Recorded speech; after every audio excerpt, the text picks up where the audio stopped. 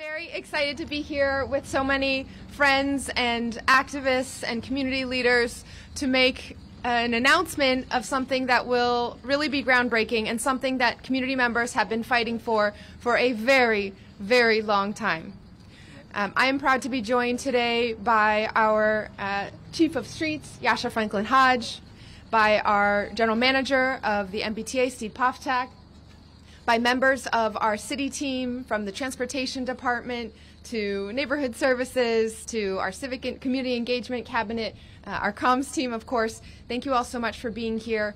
We are here to announce that the 3 bus routes that the City of Boston has been working on and working in collaboration with the MBTA on, the 23, the 28, and the 29, will be fare-free to residents for 2 years starting in March.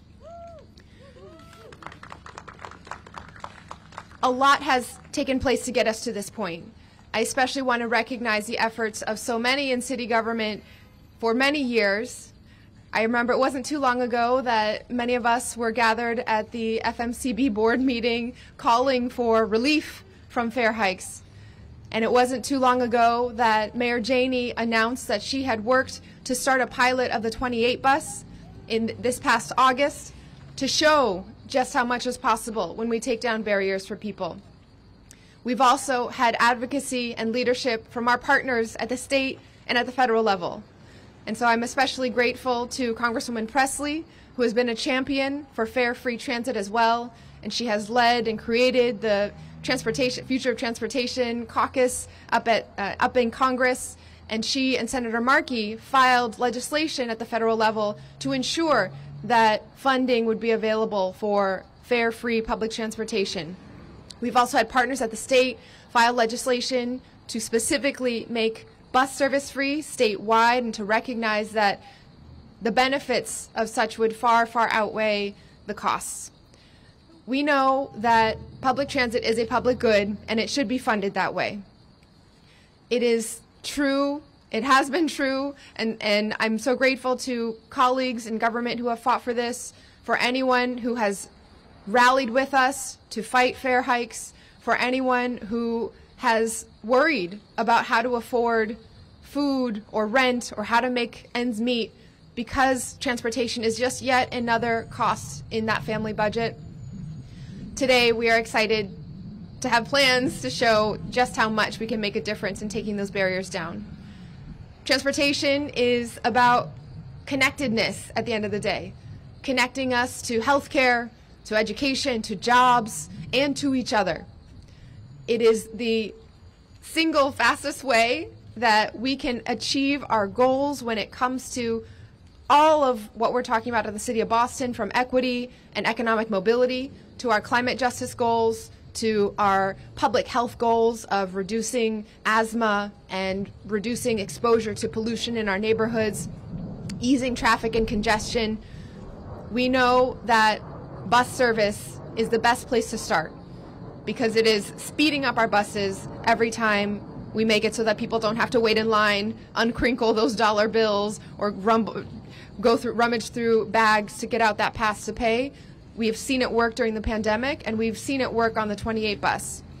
One last thing before I pass it on to someone who is incredibly special, who can really speak to the impacts of this. I just want to note how these 3 routes in particular connect to the city's plans in partnership with state and federal government for Blue Hill Ave to be a transformational economic corridor in the City of Boston. We are looking to really have a design led by community that would ensure our buses move in a fast and reliable way along this route. And the 3 routes all connect to Blue Hill Ave to make sure that people can get to their schools, the YMCA, churches, Boys and Girls Club, universities, and restaurants and small businesses along the way. Thank you especially to our federal delegation, Congresswoman Presley and Congressman Lynch, who secured a RAISE grant for Boston to be able to apply to the Blue Hill Ave redesign project as well. Okay, en español, el año pasado, la alcaldesa Kim Janey lanzó el piloto de autobús 28 gratis para la comunidad. Aumentó el número de pasajeros y la línea se hizo más eficiente, comprobó que el tránsito sin tarifa no solo es posible, sino también es efectivo para todos. Estoy muy emocionado hoy de anunciar que empezando el 1 de marzo, los autobuses en las líneas 23, 28 y 29 serán gratis por 2 años. Sí. Gracias a la congresista Presley y al senador Markey por ayudar con asegurar los recursos federales necesarios y también al Consejo Municipal para aprobar estos fondos. Las rutas gratuitas justo a tiempo para las mejoras, la avenida Blue Hill, y gracias al congresista Presley y congresista Lynch para asegurar recursos en el Raise Grant. Todos nosotros somos parte de una comunidad conectada por no solamente las luchas de vivienda, necesitamos viviendas asequibles, necesitamos el aire puro, necesitamos acceso a la educación, al trabajo. La conexión entre todos es el acceso al transporte. Entonces, a la salud, educación, oportunidades económicas y nosotros, seres queridos, construir una ciudad mejor para todos significa eliminar las barreras en esas conexiones. Entonces, gracias a todos. And I'd like to pass it on to Miss Peggy, who is a 28 bus rider and is someone who inspires me so much. Hello, everybody. I am an avid 28 rider. I live in Mattapan, and I'm also a senior citizen. And this bus route being free gives me the opportunity to do my grocery shopping, my laundry, my gym activity, which is my therapy for my disabilities. It is so important. And for it to be free, it's just a gift that keeps giving. When I get on the bus, nowadays, this free bus, everybody gets on, they're calm, there's no hassle, there's no aggravation about having to stand in line, wait for somebody with money to come on or a bus. Just little teeny things that can piss or turn a person's day a little sour, you know, and they end up giving it back to you. But this is one of the best things that has happened in the city. And I think that to be able to feel appreciated, because I still have a bus pass and I still go other places, but this is my vital one, the one that I have to go to. You know, my drugstore, everything is here that I do. And I just absolutely love it. And thank you to Kim Shady, Mayor Wu, Lynch, everybody for making this happen for us. It's a wonderful thing. It's a wonderful thing, an absolutely wonderful thing. Next up, our Chief of Streets, Jascha Franklin-Hodge. Thank you, Mayor Wu, and good morning, everyone. So I'm Jascha Franklin-Hodge, Chief of Streets for the city, and as the mayor said, I'm excited that we're here today to announce that starting March 1st, the 23, 28, and 29 bus routes will be free for 2 years. You can hop on any door, no bills, no Charlie card. Anyone can ride these lines for free starting in March. This pilot program is going to be one of the longest running free fare pilots anywhere in the country, and one of the only ones that's centered around improving equitable transportation in the selection of the routes that are included in the program. As Mayor Wu said, the path to get here has taken work and support from many people, both inside and outside government. A special thank you to my team at the Boston Transportation Department, who's worked long and hard on making this happen. I'm grateful to everyone who has played a role in bringing us to where we are today in this moment and for setting the stage for what is to come after this pilot. The path to get here would not have happened without the vision and the sustained leadership of then Councilor, now Mayor Wu, who was able to really think and see how free fares could change the relationship that we have with public transit and change the way that we get around the city.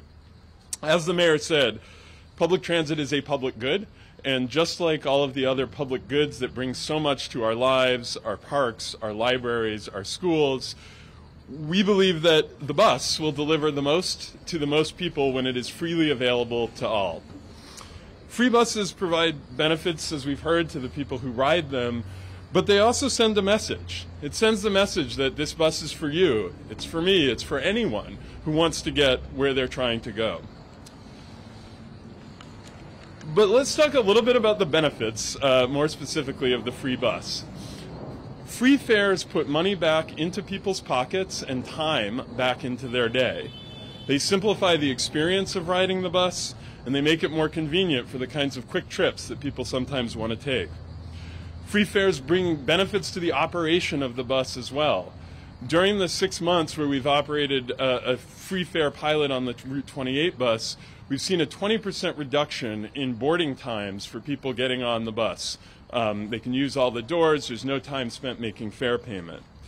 When you add up that 20%, stop after stop, it improves the rider experience, but it also can help the bus stay on schedule and potentially can improve the overall reliability of the service in the system. We'll be releasing a detailed evaluation of this fare-free pilot, the first phase of this pilot, the first 6 months, in the next couple of weeks. So stay tuned for lots of interesting facts and insights coming out of that. But the bottom line is this: free fares work. Since fares came off the 28 bus in August of last year, we've seen ridership surge to over 90% of pre-pandemic levels, almost 12,000 riders a day, and that makes the 28 the most popular line in the system. In addition to the benefits of free fares, the 29 bus under this program will also gain from the newly built center-running bus lanes along Columbus Ave and the platforms that allow riders to have a more comfortable riding experience. Working with the neighborhoods, as the mayor said, the city is going to continue to build new bus lanes, improved boarding areas, traffic signals that provide priority to transit so that the bus can move people quickly and efficiently where they need to go. All of this, this idea of fare-free transit is rooted in a vision, and it's a larger vision for what our streets and what our transportation system can be. It's a vision of a city where everyone has access to affordable, convenient, and reliable transportation options, where fewer people are burdened by high transportation costs. It's a vision of commutes that take less time away from family and from jobs, where our roads are designed to move people, not just cars, and where driving a car in traffic is a choice, not the only reasonable option that people have. It's a vision of no matter who you are, that you won't think twice about hopping on the bus to get where you need to go, because you know that it's going to be dependable, convenient, and free. There's a lot of work ahead. State, local, federal. Today's announcement is a start down a path, and we have a lot of building that we need to do to get towards that future. Yep, I am. Well, just trying to keep myself organized. So before I hand it over to General Manager Poftak, I want to express my appreciation to him and his team at the MBTA. They've been willing partners in this project, and it's no small thing when you go to any organization, a business or a government, and say, we want to take the service you provide and we want to make it free.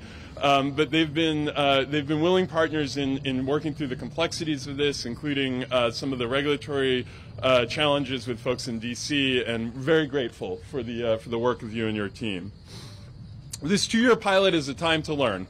To learn about the ways that free fares benefit riders, the ways they connect communities, the way they improve operations of the bus. It's also a time to learn about how we're going to the best ways to provide long-term funding to the essential public service that is the public bus. So with that, thank you all for being here, and I will turn it over now to General Manager Steve Poftak from the T.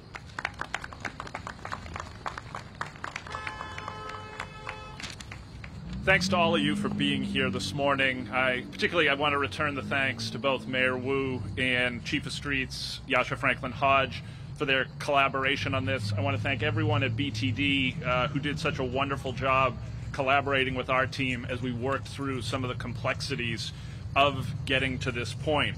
We're really pleased to collaborate with the city. We were pleased to collaborate on the original Route 28 pilot and now to expand this program to include these additional routes for the next 2 years.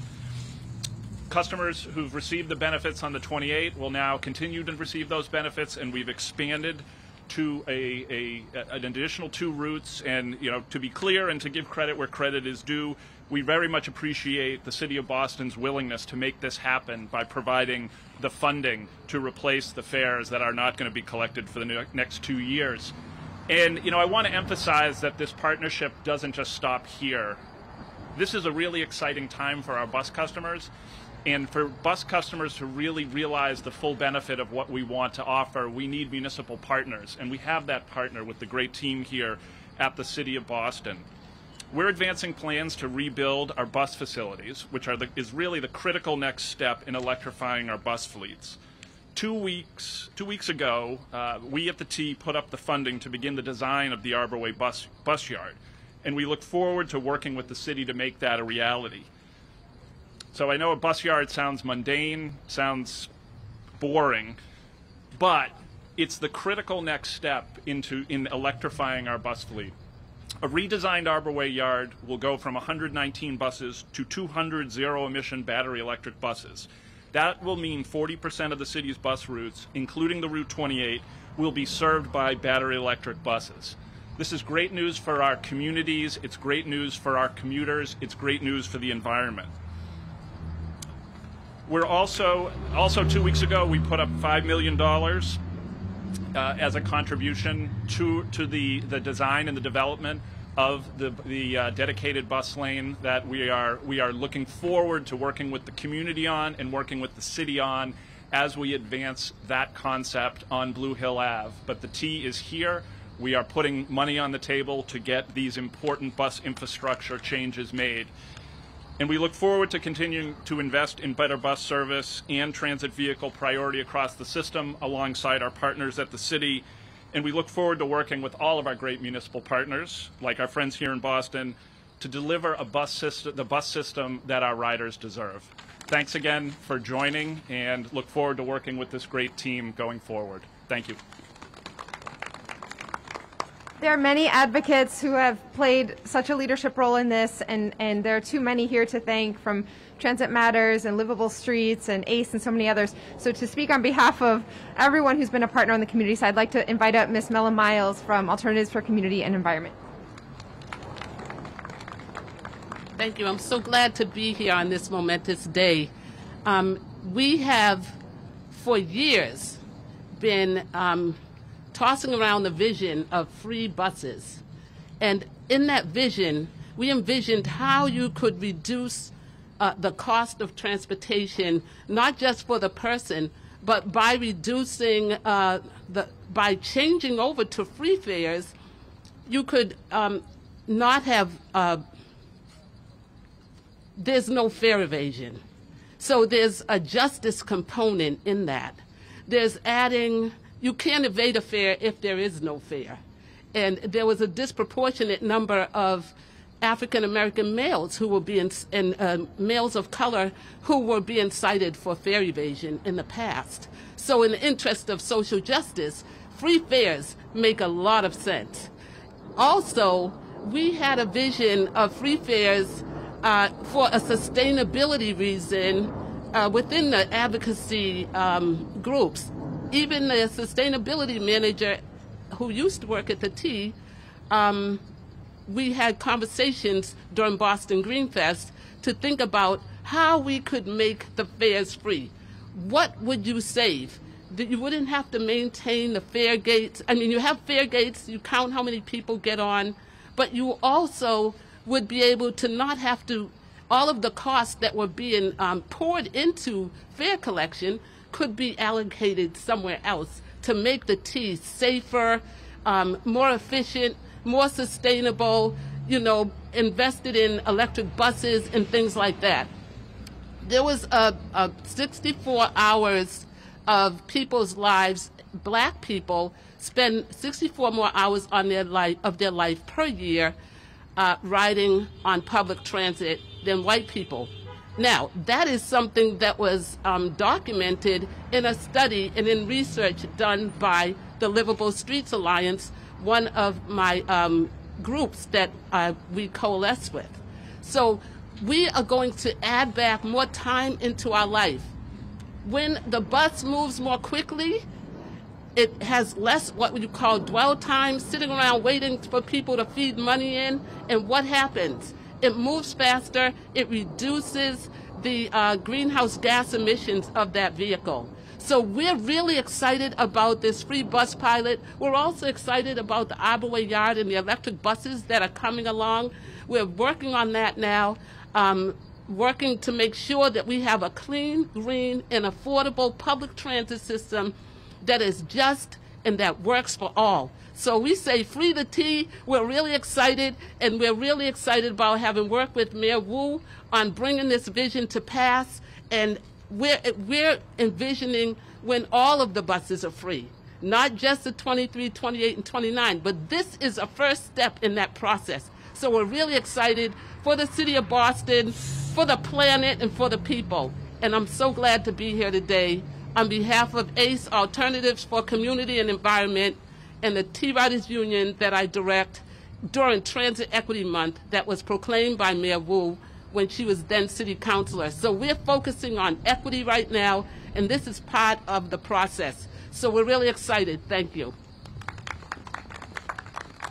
And we're a couple weeks out from being able to actually hop on the buses for free, but we wanted to come here today. And the real purpose is that we are going to visit some of the small businesses in Grove Hall and help spread the word. I've heard from many 28 bus riders that it took a little while for people to realize that this change was coming, and small businesses were one of the best places where they got that information. So I'd like to invite up the director of the Grove Hall Main Streets, Ed Gaskin, to tell us a little bit about what we're going to do next in terms of the walk, but also share any thoughts on behalf of the small businesses in the area.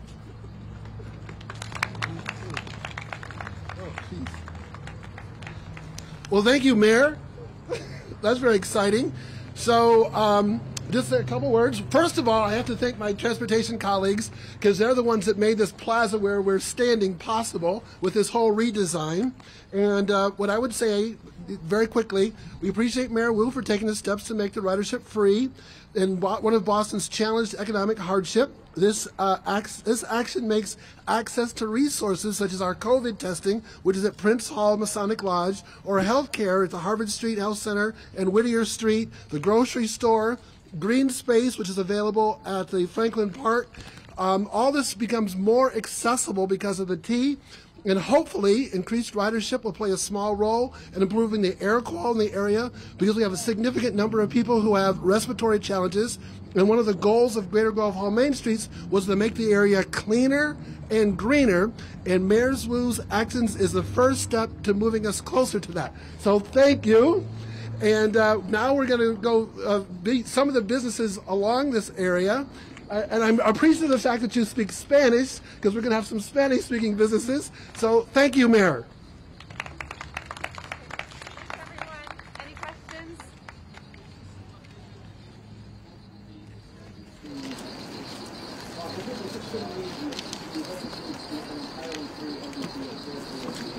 So the question is, does this lead to an entirely, or do I hope that this leads to an entirely free MBTA? Absolutely. We've been talking about that for a long time. We know that transportation and public transit in particular is the foundation of so much. It's life-changing when we can remove that barrier for people. Of course, there are costs to account for, there are coordination and logistical details, but with this step of showing what's possible, we are already in communication with several other municipalities in the region as well, as they are looking to potentially start fare-free pilots as well. And so as we start to expand the number of routes, we'll be looking to our general manager for support there. Do you want to add anything, Steve? The original question was about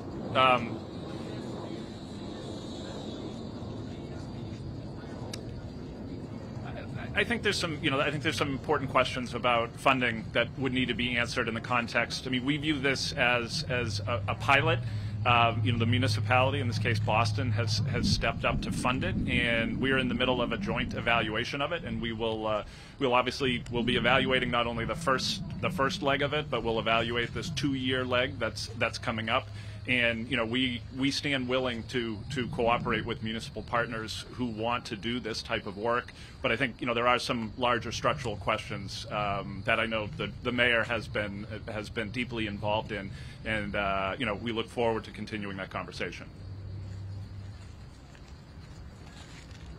I mean, 2 years is not that long to find $8 million or however many $1 million it costs. I mean, when do you think you'll have a better idea beyond the 2-year time? The question is, what happens after 2 years, and what about that funding? There's a lot of work and leadership happening from our state and federal partners. To find that sustainable funding source, we will need partnership. We will need help from other levels of government as well. We are grateful to be able to apply some of the federal relief funds for the pandemic to this. It is a perfect use of it because these very communities were disproportionately impacted by every aspect of the pandemic. And so this is very much about pouring those resources back into recovery, back into our families' pockets, and into our small businesses as well. There is legislation up at the State House and at the federal level to talk about how to make this sustainable in the long run.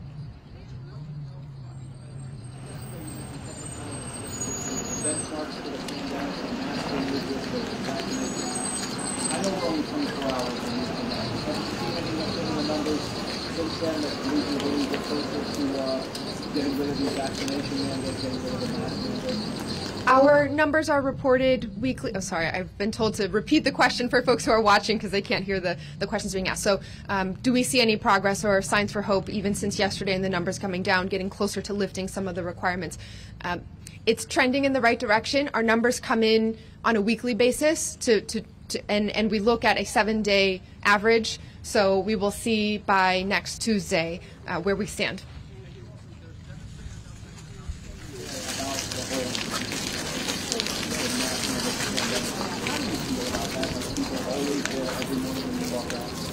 Change is hard. Change can evoke a lot of emotion from many folks, but this is why we do it, because when city government takes action, we can do that quickly, we can work in partnership with community, and we can see progress on the issues that so many have been fighting for so long.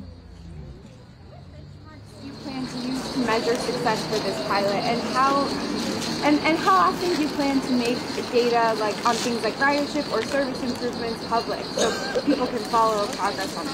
Question on what metrics will we be watching for success, and how often will we make this data transparent?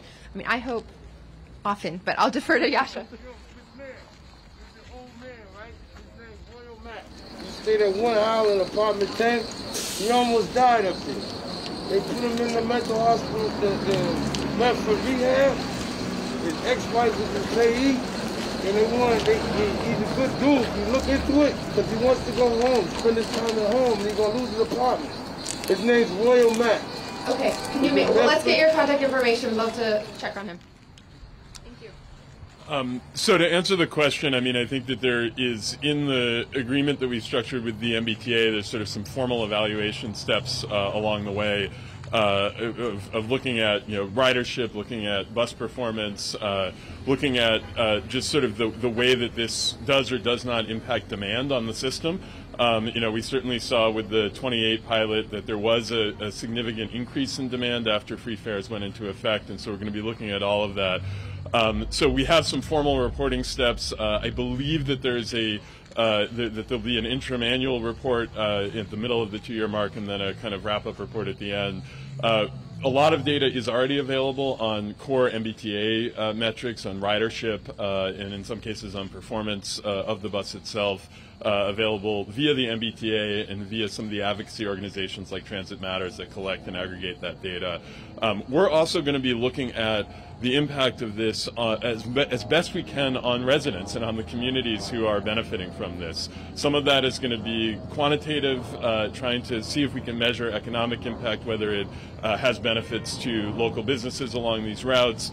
Some of it will be more qualitative and talking to people, understanding their experiences, understanding their perception of the bus, how it's changed in one way or another as a result of this program. So I think it's going to be an ongoing set of evaluation, and we will be happy and excited to talk about it and share more information as we go through this process. Mayor, many of us were here, I think, when you announced this, literally 2 weeks after your election. I think we were in Dorchester as well.